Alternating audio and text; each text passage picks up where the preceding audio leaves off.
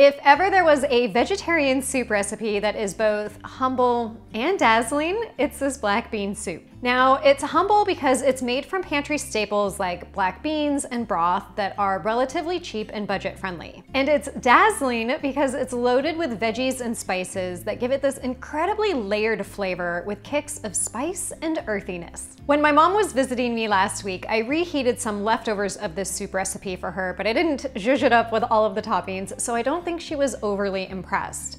But then she took a bite of it and she said, holy smokes, this is amazing and it's so much better than I thought it was gonna be. And I think that's the reaction that you guys are gonna have as well. So let me show you how to make it. To get started, you'll create a mirepoix base for the soup, which includes 1 red onion, 2 ribs of celery, and 1 carrot. And you'll just dice all 3 of those items into equally sized pieces. So while I'm dicing those up, let's talk about the different variations of black bean soup. If you guys are big travelers like I am, you might have had black bean soup before, either in Mexico, Spain, Cuba, Puerto Rico, or other spots in the Caribbean or Latin America. It's a staple recipe in many countries, though you'll often find slight tweaks to the flavor and texture, meaning some black bean soups are spicier than others and some are fully blended and creamy, while others are chunky.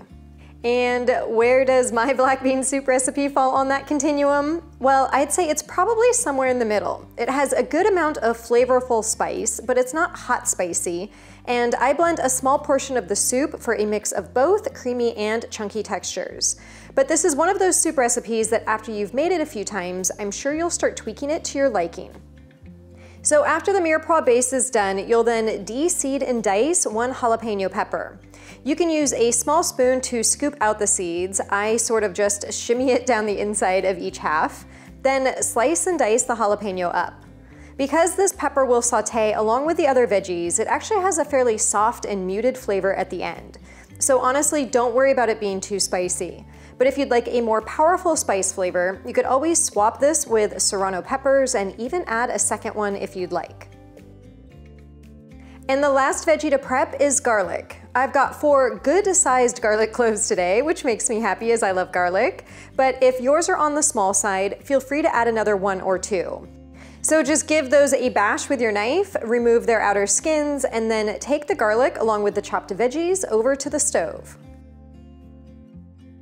Now here's the main ingredient in this soup, black beans. I'm using 3 cans of black beans today, but you could also use dried and cooked black beans, it's up to you.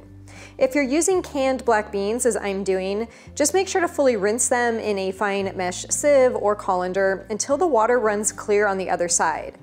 And once the water has stopped dripping from the bottom, set them down by the stove as well. To cook the black bean soup, add 2 tablespoons of olive oil to a large pot over medium-high heat. Dump in your bowl that has the onion, carrot, celery, and jalapeno pepper, and then saute that for 4 to 5 minutes, stirring it frequently until the veggies have softened. Add the garlic to the pot by mincing it straight on top, and add your dried spices, which includes 2 teaspoons of cumin, 1 teaspoon of dried oregano, 1 teaspoon of ground coriander, 1 teaspoon of kosher salt, and a little dash or pinch of cayenne pepper for just a little extra kick of spice. And then stir all of that together until the garlic and spices are toasted and fragrant. Toasting the spices like this before adding the liquid to the pot maximizes their flavor because the dry heat helps to release the spices' oils, and that results in a final soup that is bolder and more complex in flavor. All right, on to the beans. Add the rinsed and drained beans to the pot along with 3 cups of vegetable broth. You could also use chicken broth if you're not trying to keep this vegetarian or vegan, and I prefer low sodium broths as well so that I can better control the sodium content. Give that a stir, bring it to a boil, then reduce the heat to low, cover the pot, and let it simmer for 15 minutes so that all of those delicious flavors and spices can meld together. Now, at this point, you have a couple of options on how to make this soup creamy or creamier. You can take 1 to 2 cups of the soup by just scooping out this amount and then adding it to your blender and then blending it up for a minute or so until it's smooth and creamy.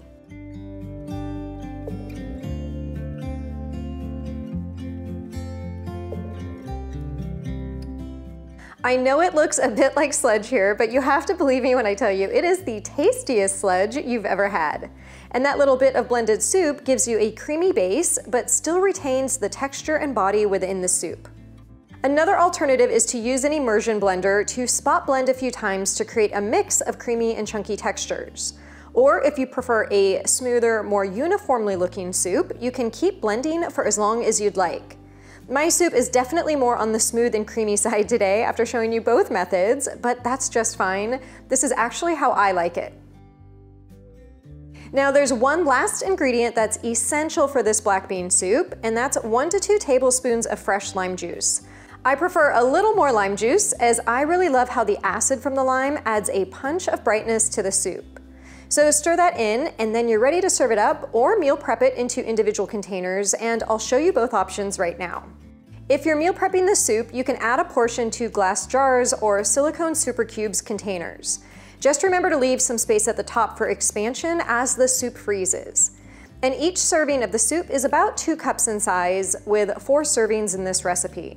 So if I'm just making this for myself, I'll make the whole recipe, usually eat 1 portion right away, place 1 portion in the fridge for later in the week, and then freeze 2 portions for sometime in the future.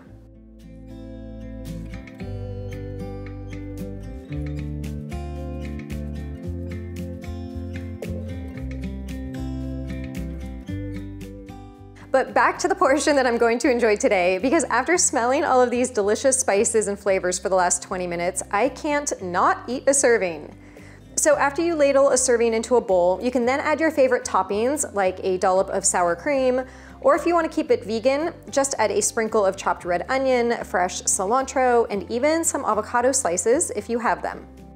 Like I said at the beginning, this humble yet dazzling black bean soup recipe will pleasantly surprise you, and I can't wait to hear what you guys think of it on social media. I always love to see your photos of my recipes. If you like today's recipe, please do give it a thumbs up, as that helps to support my channel. Share the recipe with your fellow soup lovers, and I will see you again in the next video.